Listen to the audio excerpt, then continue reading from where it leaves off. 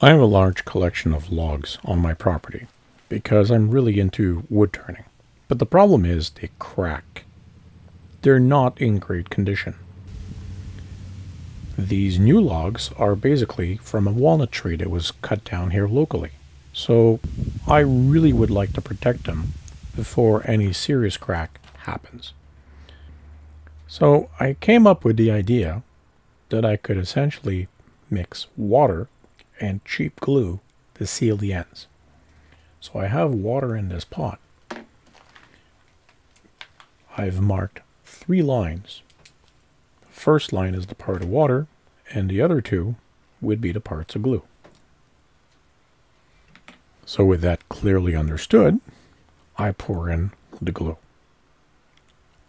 I gotta tell you, when I saw this later on in editing, I thought it was so cool to see that just get in there and sunk in at the bottom. It was very weird and very different at the same time. Now seriously, I need to steer at this point. What woodworker would resist using a power tool to mix this kind of stuff? So I basically took a foam brush, put it on the tip of my drill, and just kind of went nuts. That was very satisfying and very lazy on my part. It is ready, master. So I put the goo inside this green salad bowl because I figured maybe the easiest thing to do is to take the small logs and just dip them inside the bowl. Which, for the first 2 logs, in all honesty, that kind of worked rather well because they were quite lighter than the rest. But in retrospect, I probably should have just practiced my brushing skills,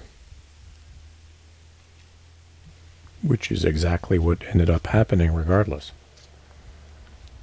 So you don't see it from this angle, but I'm actually holding the green bowl underneath to kind of recoup the goo that's falling down from it.